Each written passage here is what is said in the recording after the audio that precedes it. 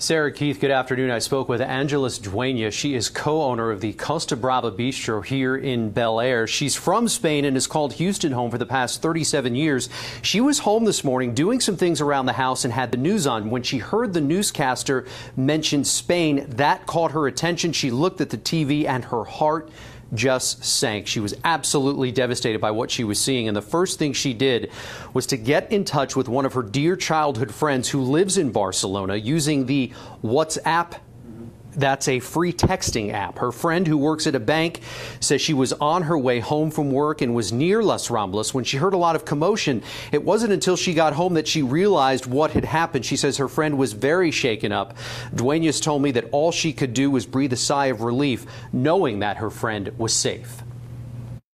Tremendous because of the person I love, but I'm still devastated because this is my country. This is people that, if you've been in Spain, you know that you go to our country and we open our arms in such a way that the minute you step in our path, you are our family and you are our friend.